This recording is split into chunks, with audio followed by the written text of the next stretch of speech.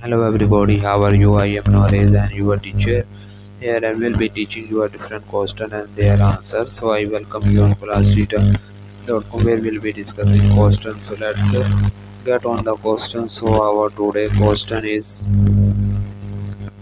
Nostros constraints and el coro. Correct, incorrect. The correct answer of the question is the sentence Nostros constraints and el coro is incorrect in Spanish.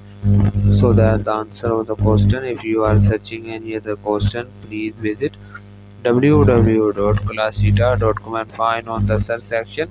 If you have any question to ask, there are sessions on the right side of the website.